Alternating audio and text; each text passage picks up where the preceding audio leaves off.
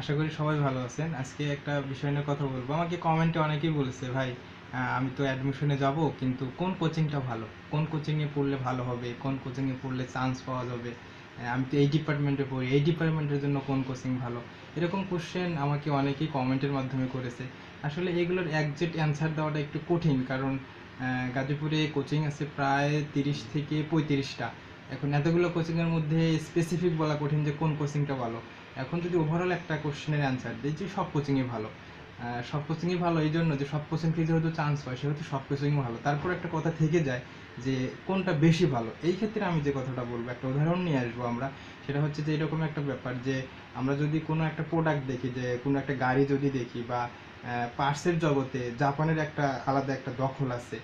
জাপানের একটা প্রোডাক্ট আর চায়নার একটা প্রোডাক্ট হলে কিন্তু একটু ডিফারেন্স হয়। আমরা সবসময় ধারণা করে থাকি যে জাপানের প্রোডাক্টটাই ভালো, কারণ তারা তাদের যে একটা বিশ্বস্ততা সেটা অর্জন করে ফেলছে। তারা তাদের যে একটা ভালোর মানের যে একটা দখল সেটা তারা করে নিয়েছে, যার কারণে তাদেরকে আমরা বিশ্বাস করি এবং তাদের মান, প্রোডাক্টের মান এবং গুণগত মানটা সবসময় অপেক্ষাকৃত ভালো থাকে। এই ক্ষেত্রে যেটা কোচিংয়ের ব্যাপারে যেটা হয়ে থাকে সেটা হচ্ছে যে কোনো কোনো ডিপার্টমেন্টে কোনো কোনো কোচিং এরকম একটা দখল করে নিয়েছে, তারা ওই ডিপার্টমেন্টে ভালো পারে।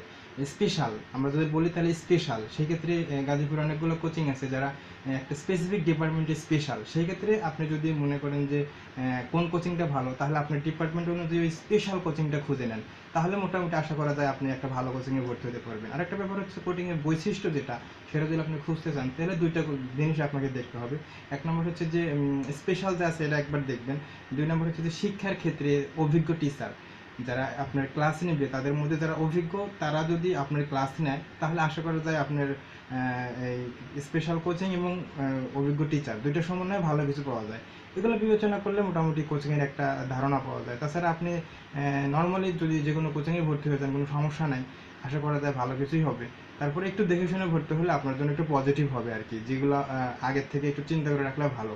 তো সেক্ষেত্রে অবশ্যই আপনার ব্রেনটা ইউজ করতে হবে যে সবগুলো কোচিংই আছে, বাট আপনার জন্য কোনটা অ্যাপ্রোপ্রিয়েট, আপনার জন্য কোনটা ভালো, সেটা অবশ্যই চোখ কান খোলা রেখে একটু বেছে নিতে হবে। তাহলে আপনি ভুল পথে যাওয়ার কোনো সম্ভাবনা থাকবে না।